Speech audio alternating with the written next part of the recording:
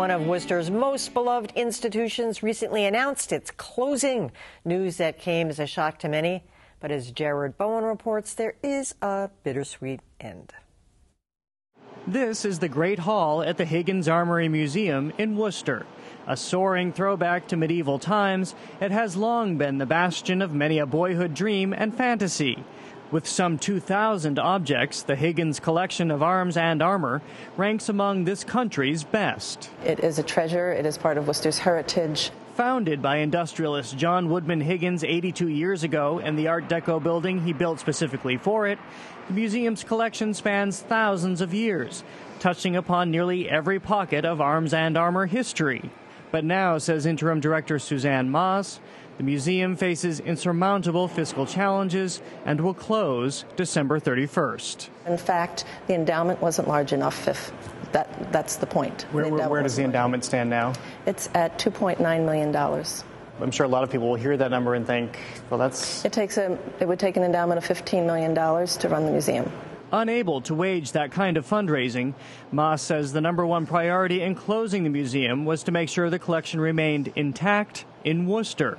So after a flurry of negotiations, enter the Worcester Art Museum, which will receive the collection, its programming and endowment in a transfer of assets sometime next year. Think what message it would send out about a city that is reinventing itself and at the same time it lets go a major collection. It would just catapult us back 10 years, maybe 15 years, to say, well, Worcester's economy is doing fine, but unfortunately we didn't have the stamina to keep that collection. We have to keep the collection, absolutely. Long-term, Worcester Art Museum Director Matthias Waschek says the collection will receive its own gallery.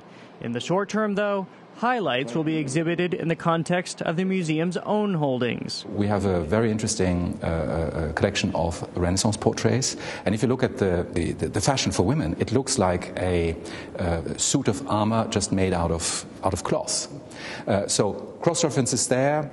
And more practically, Waschek, who's still fresh into his tenure as director, says the move will only boost his museum's profile, which has long languished. We will be the only museum in New England that has a collection of arms and armor, so it gives us an additional edge. And the collection a home, if not a castle. And Jared Bowen is here. Well, Jared, as you know, we delayed putting this story on there for a few weeks, and then we started hearing a lot of pushback on this and criticism that they were going to actually shut the Higgins, and some people are really, really upset about it. Yeah, well, to some people, I think the larger population, it came as a surprise. To people internally in the museum world and people intimately familiar with the Higgins Armory Museum, this is not a surprise. The museum was left with $17,000 when Mr. Higgins died, and it's been in sort of financial arrears for $17,000, right.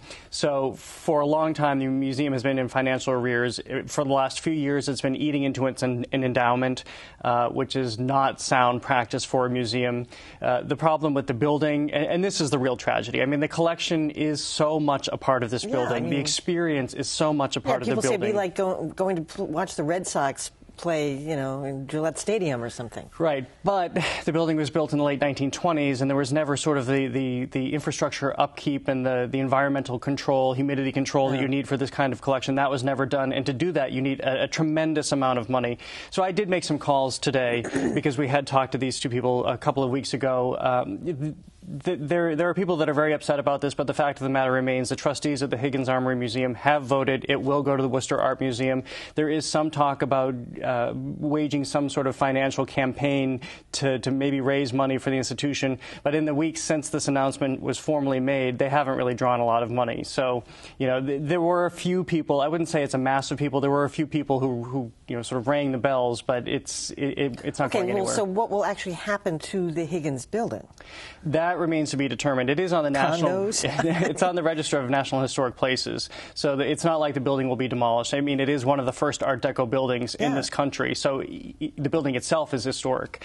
But the collection will go over to the Worcester Art Museum, and what they're saying at this point is right away in the early spring of next year, they plan to have an exhibition in their special gallery space, and there are talks of doing open storage with the Metropolitan Museum has in New York, where you can see the collection just as it's stored, not in a formal exhibition space. So there will be an opportunity to see it, and it will be a draw. It's not going to be the same. It won't be the same, but at least it'll be a draw. And I've talked before about how the Worcester Art Museum is trying to elevate its profile, and this will bring in the families and the audiences. Well, it is very cool stuff, I have to say. I mean, it's one of the top 3 in the country. Spears and things, and it's like, yikes, I keep picturing somebody running at you with some. Of course, you would say exactly. that. I'm going to try it out on you. I'll bring back a spear for you next time to add to your collection. All right, Jared Bowen, thanks. All right, that is it for Greater Boston. Tomorrow night, movie makers say the state's film tax credit has been a boon to the local film industry. Now, live stage and theater companies are hoping to get a tax credit of their own. And later in the week, former WCVB reporter Gail Huff is here. What was it like? What was life like in the fast lane being the spouse of U.S. Senator Scott Brown?